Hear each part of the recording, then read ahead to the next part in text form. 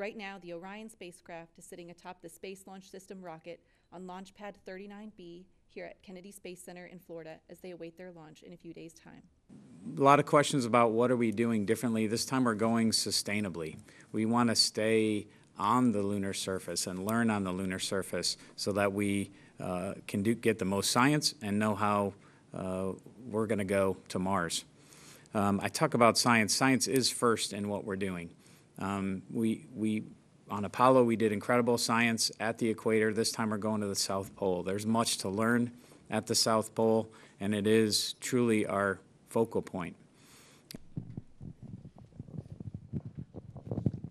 This new deep space exploration system is going to take us back to the moon and to new science discoveries that we can't even imagine yet. NASA is about to make history with this first flight of the Artemis program,